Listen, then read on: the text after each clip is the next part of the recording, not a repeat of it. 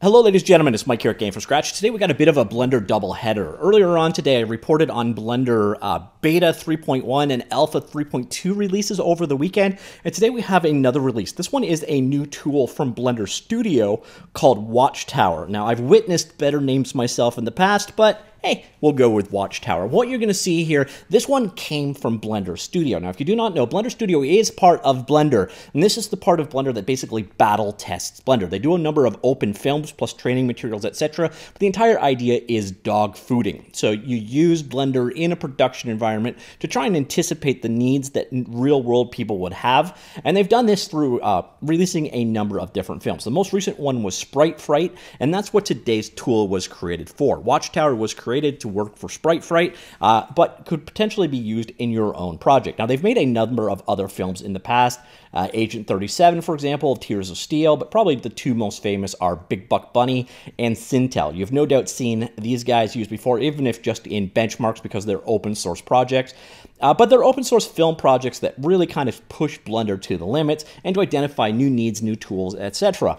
And today we've got that one tool from it, the Watchtower. Now, I got to keep in mind, Watchtower is probably not for the majority of you. It's more for film management, I suppose we would say. It's a visual film production tracking tool, helps visualize the status of a short film, episode, or film sequence, and unpack as much information as needed down to the duration of a shot and assets used in it, all in the space of one screen.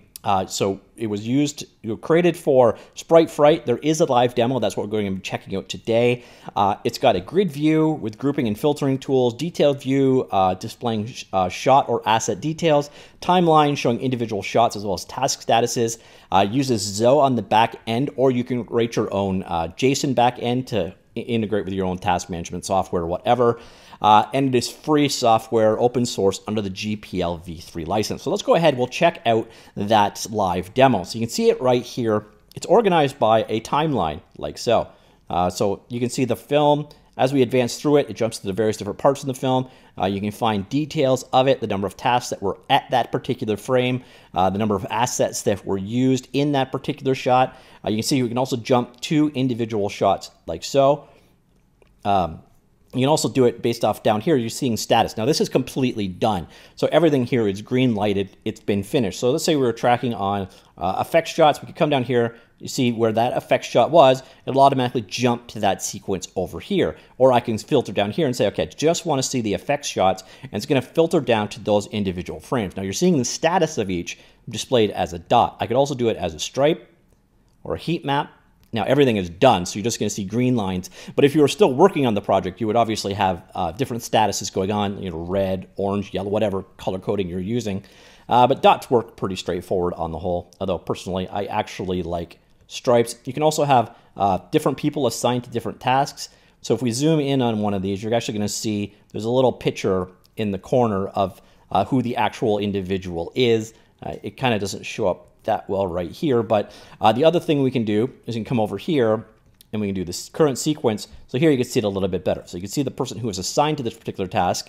In this case, it's all one actual person. Now, this one seemingly didn't get done. I don't know why.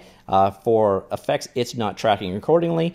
But another neat thing we can do, so let's go back here. Instead of just filtering down on effects, we'll do all tasks, and we'll go back here to the entire timeline, like so. We can also track the assets used. So let's come down here in the assets. You can see a variety of different assets. So for example, backpack.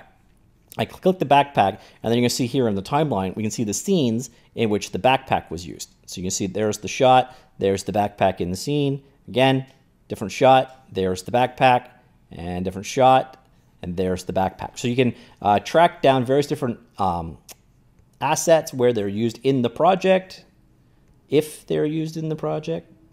So let me just try and find another one. Oh, I think I'm doing a multiple select of some kind here. Yeah, I don't want to do that. Oh, I'm filtered down by a certain category. Anyways, you can see, so you can track things based on their assets or, again, by the shot. Another thing you're supposed to be able to do is group things. So I can group, right now it's chronological ungroup, just basically as the film happened. You should also be able to do it by sequences. So you can see the variety of different sequences here, the intro, groove, village, and so on. Only problem is that this kind of just gives an error.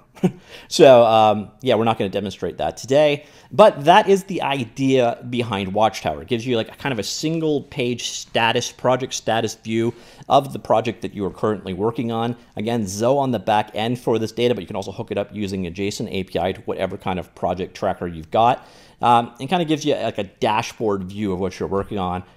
Single project here, but you could have multiple projects that you are tracking accordingly. Or again, you can go through things shot by shot, sequence by sequence, or again, individual areas that are broken down over here. You can filter down by them right here.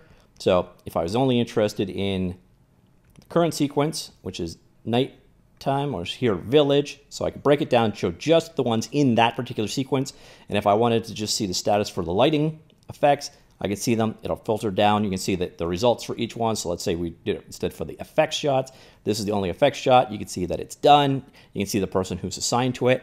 And that's about it. So that is the entire idea behind Watchtower. Again, this is web-based. It was actually written using Vue, which is a JavaScript framework. If you want to go ahead and check it out yourself, basically you have to clone it and host it yourself. It is an open source project. It is hosted up on GitLab. It's under the same license as Blender itself, which is a GPL v3, which really restricts what you can do with the source code. Basically, if you're working on this, you're keeping it GPL v3 and you're contributing your changes back to the community. Otherwise, that you can use it commercially or whatever. You've got a lot of limitations on how you deal with the source code under the GPL license. Just so do be aware of that. It's not as flexible or as open as, say, the MIT license or the zlib license or the Apache license, etc. There are some definite caveats with working with the source code from GPL v3 license that you should be aware of before going in, but I'm not going to get into them in this particular video. So ladies and gentlemen, that is Blender Studio's most recent tool release, Watchtower. Again, probably not that useful to a lot of you, but it probably just something to be aware of in case you're working with this kind of project in the future. It may be of some interest to you. Let me know what you think. Comments down below. I'll talk to you all later. Goodbye.